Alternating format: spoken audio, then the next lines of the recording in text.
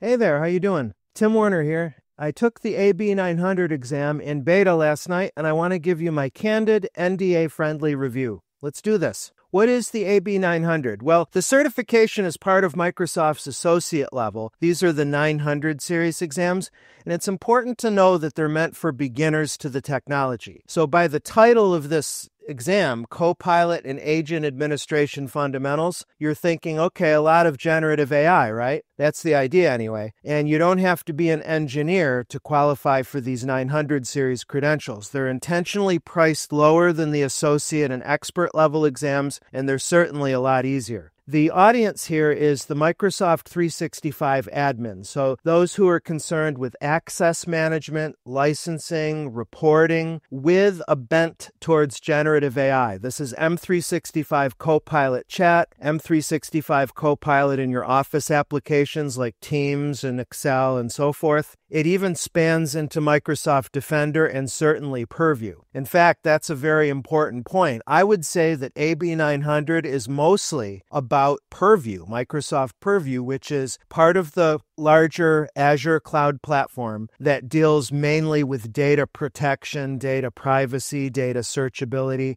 in a hybrid cloud, multi-cloud context. So I would say it's mostly M365 and Purview administration with a splash of Copilot. Now, admittedly, I took the exam when it was in a pre-release form, beta, and the reason why Microsoft has beta is so they can fine-tune the questions. I would imagine that when the exam goes generally available, it may be more meaty with the Copilot and the agent stuff. Who knows? We'll see. What was the exam delivery experience like? Well, Microsoft uses Pearson VUE, and I took the exam at home on my Mac OS laptop. The best advice I have for you is to perfect your exam environment. Definitely do a pre-flight check of your system, a system check. Believe me, Pearson VUE can be almost obnoxious about reminding you. You want to put in that time and effort to make sure that your testing environment is good so you don't have to deal with a proctor. That is a worst-case scenario. Fortunately, I took the exam in my bedroom and cleared off my dresser and sat in front of it, and I was good. I didn't even deal with the proctor. They released the exam instantaneously. It was really glorious. I wish that happened more often. About the exam specifically, AB-900 was 60 minutes for approximately 60 questions. Now, when you take a beta version of an exam, you generally get more questions. This is NDA friendly, so I'm not going to tell you exactly what's on the exam, but you can expect 50-odd questions for an exam like this. And the 900 series fundamentals exams normally do weigh in at about 60 minutes. So it's not particularly time intensive. And remember, the fundamentals level means that it's entry level, so it's not like AZ-104, the Azure Administrator Associate, which in my opinion is the most difficult of all Microsoft Cert exams. Accordingly, another hallmark of the fundamentals exams is that you'll have mostly multiple choice, single answer multiple choice, multiple answer multiple choice.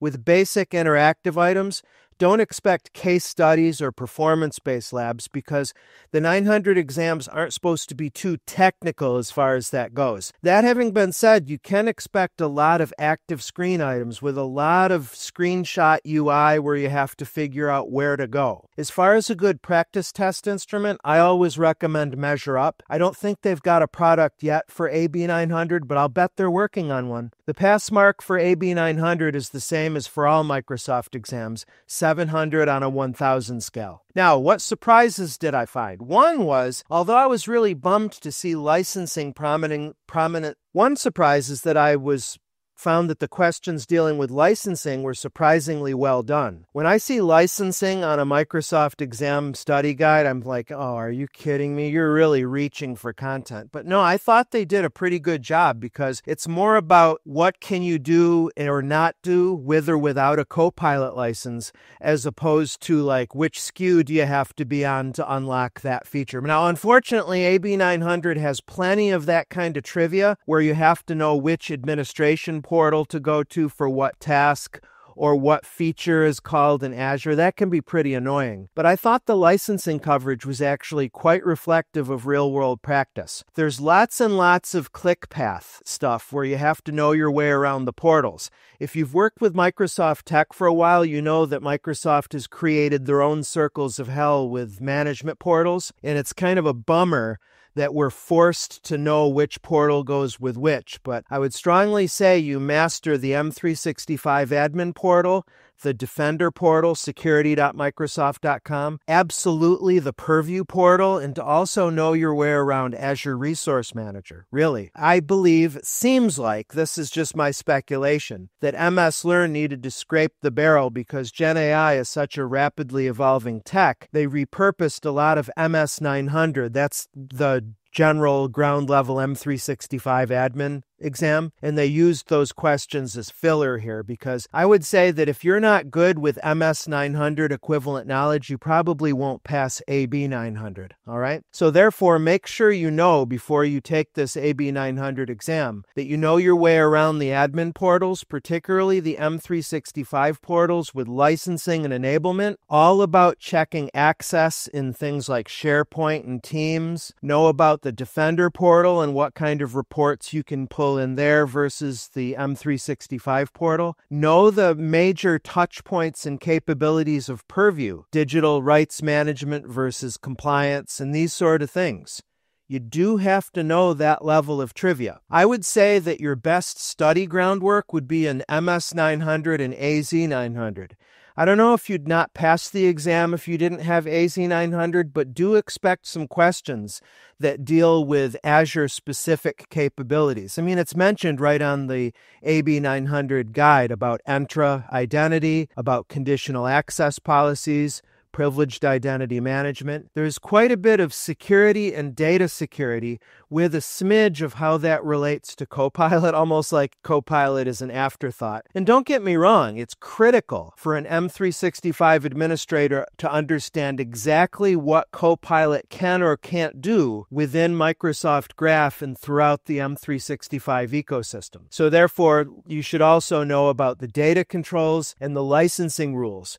Copilot pay-as-you-go versus the monthly charge. The specific names of the controls that you have in SharePoint, Advanced, and Copilot, and M365. There is that level of granularity to the exam. The good news is that you can master that if you've got a trial, which is a best case scenario, and if you'd go through the MS Learn free self-paced training. That's actually very reflective of what's on the exam. Now, of course, the centerpiece of the Cert, by its title, again, it's called Copilot and Agent Administration Fundamentals. You're thinking, Tim, you've mentioned Purview all over the place. You've mentioned Azure Resource Manager all over the place. You've mentioned M365.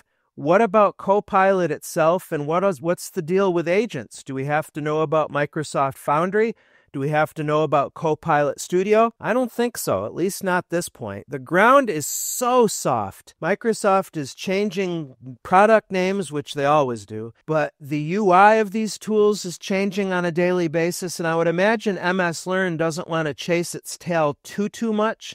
So because of the volatility of the tech, it looks like they threaded the needle, trying to focus on the stuff that's least likely to change, like the basic mechanics of interacting with Copilot in your apps, like in Excel, for example, like whether you'd want to use the Python analysis engine or not, basic stuff about the agent gallery and using pre-built agents like the analyst and the researcher, definitely know about those, but it's very, very thin, very, very thin. And I know it's a 900 level exam, but it still feels almost like an afterthought. It's much more of an MS-900, AZ-900 flavor on this test. And again, I think that's reflective of two things. We are beta, so subject to change. And two, the Copilot and agent world is just so intensely volatile. All right, so to sum up exam prep, I like to focus on three interdependent pillars: theory, practice, and review.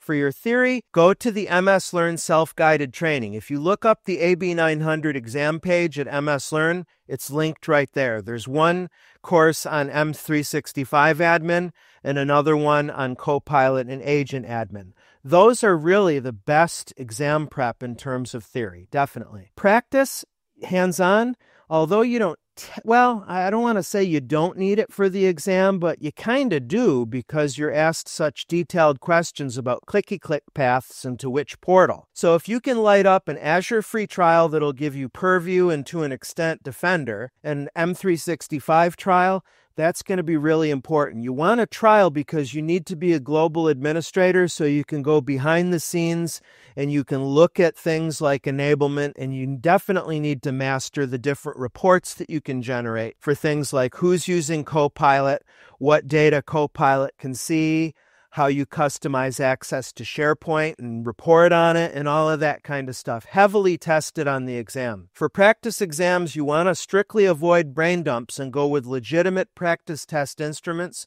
You can't go wrong with Measure Up. They are my BFFs. So with that, I hope you found this review handy. Follow me on LinkedIn, Tim Warner. Follow me on this channel, and I hope to see you again. All the best and happy studying to you.